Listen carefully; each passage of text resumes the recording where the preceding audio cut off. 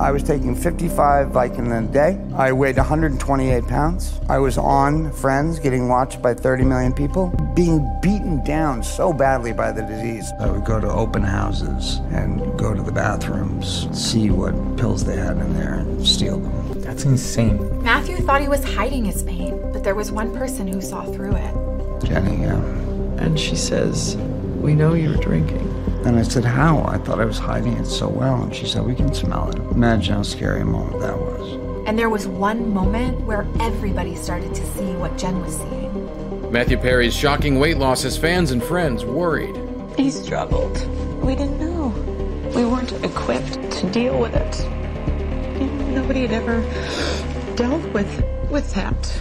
The idea of even losing him.